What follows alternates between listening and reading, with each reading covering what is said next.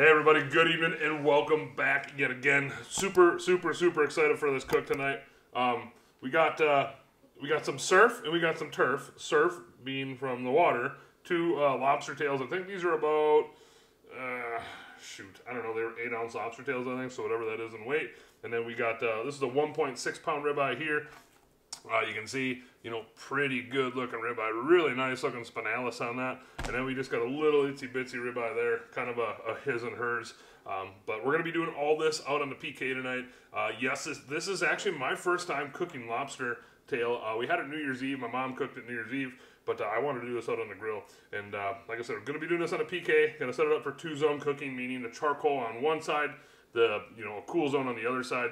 So I can get these things with some nice grill marks on them, move them over to the cool side, and then probably throw the lobster tails on there too, and it should be good. So let's go ahead and get this prepped up. But we're going to use just a little bit of W sauce all over the steak first for a binder. These have been sitting out for about a half hour already, because we're going to do these on the grill grates hot and fast, and if they're not done, we'll finish them up on the cool side. But I'm going to guess that this little guy here will probably only take about 4 or 5 minutes, because that PK is going to be screaming hot right over the charcoal. Then the rub we're going to use today, we're going to keep it simple. We're going to use my second favorite steak rub. We're going to use Suckle Buster's SPG.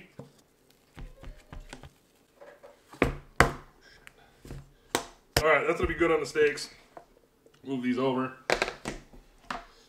And then, let's go ahead and get the lobster tails prepped up. Now this is my first time prepping up lobster tails, but I wasn't quite sure on how to do it. But I watched a bunch of YouTube videos and I think I got it figured out. So these are thawed out. The way I was told you can check to see if these are thawed out is if they kind of sort of bend into a ball and the tail can touch the meat. They are thawed out enough and it can do that. What we're going to go ahead and do is cut down the middle of the shell. Try using regular scissors here.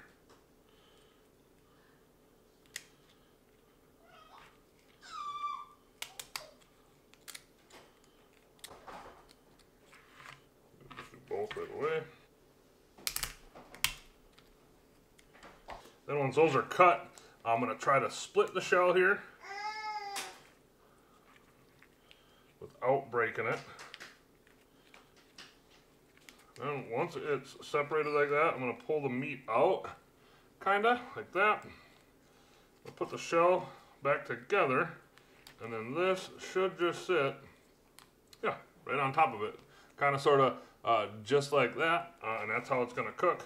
So again, actually went really easy, it wasn't that bad. Put the shell together, just like that. That's kind of cool.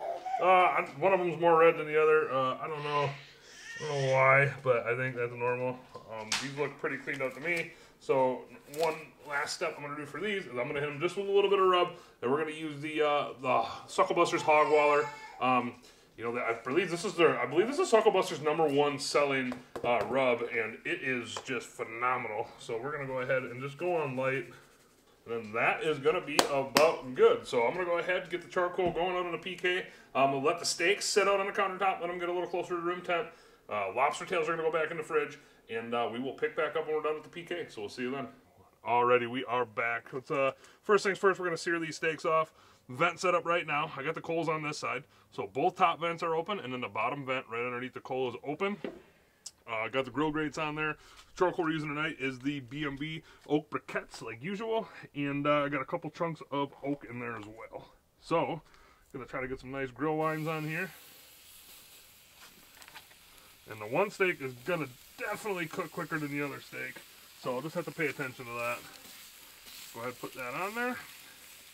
I'm going to let these go for about 1.5 minutes, and then I'm going to turn them, and I'm going to go for another 1.5 minutes, and I'm going to flip. So on the flip, I will pick back up, so we'll see you then. Okay, we are back 3 minutes in. It's time to flip these steaks over.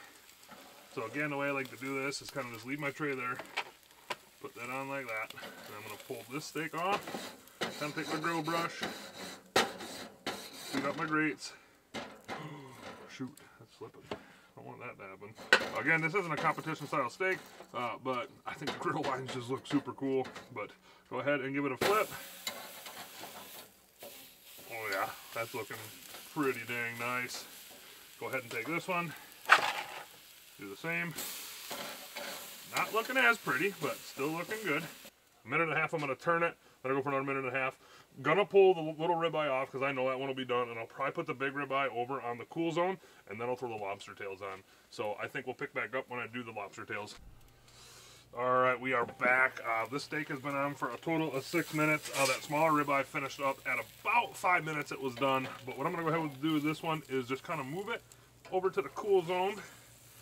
I don't believe it is done yet, but we'll take an internal temp on it just to see, but I don't think it's done.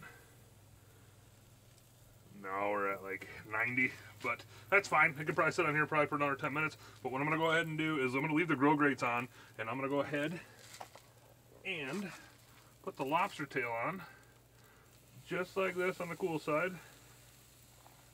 Oh shoot, this is hard to pick up. This is my first time doing lobster tails. I think I've said that already.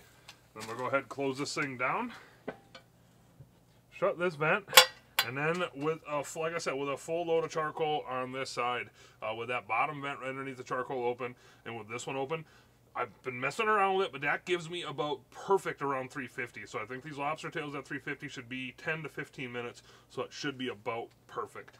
So I'll probably peek back in here in about 10 minutes just to give you a peek at the lobster, and then it'll be getting close to eat, so we'll see you in a little bit. Alright, so we are back. Go ahead and open this thing up. Lobster tails have been on for about 10 minutes. The steak has been on the cool side of the grill for 10 minutes. First things first, I'm going to take an internal temp of this steak, see what we got. 130-ish. I think I'm going to let that go for just a few more minutes. Let's go ahead and check the internal of the lobster. And about 100. So the lobster I think has got probably, maybe about another 10 minutes to go yet. But I'm going to go ahead and, I'm not going to pick back up out here again. I'm going to let the steak go for another 5. Lobster go for another 10. And I should hopefully be slicing into this stuff. So when we're cutting into it, we will pick back up. So we'll see you then. Alrighty, so we are back and it is time to eat. Real quick over the cook times. You will notice that we are short of steak here. Had to feed a girlfriend. It was about 4.5 minutes, 5 minutes for the one steak. This steak was about a total of 12 minutes. Did the grill grate thing for 6 and then was on the grill for another 6, 7 minutes or whatever. These lobster tails took about 20 minutes. Brought these up to an internal of 140. I do have some butter melted up, waiting for me to dip that in there. But the steak I brought up to an internal of 130, like 130 or 129, one of the two. But let's just go ahead and cut into the steak first and see what we got. Lobster tails over to the side, even though they're the star of the show. Oh yeah, looking pretty good. Let's go ahead and just try one little piece here, see what we got. Man, that's tender. Man, oh man, that steak is fantastic. That Sucklebuster's SPG. Leave the link for it in the description. Hands are kind of greasy. Super good on there, just super simple. And then just doing it hot and fast. Kind of it's not a reverse sear, it's kind of a forward sear to where I seared it off and then let it finish off on the the low side of the grill. Really does taste really good. And you can see, the lighting's kind of crappy, but you can kind of see it's, it's pink and red all the way through, just what I'm looking for. But let's go ahead and scoop this over for a sec and try a piece of this lobster.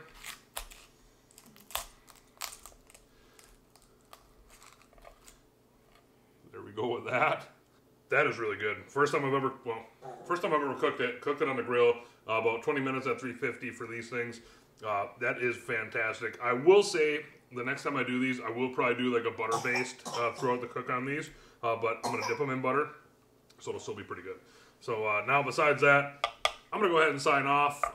Again, if you guys and girls are interested in a PK grill, go out and get yourself one because, it's 2-zone cooking, or you can do hot and fast. You can do a lot of stuff with it.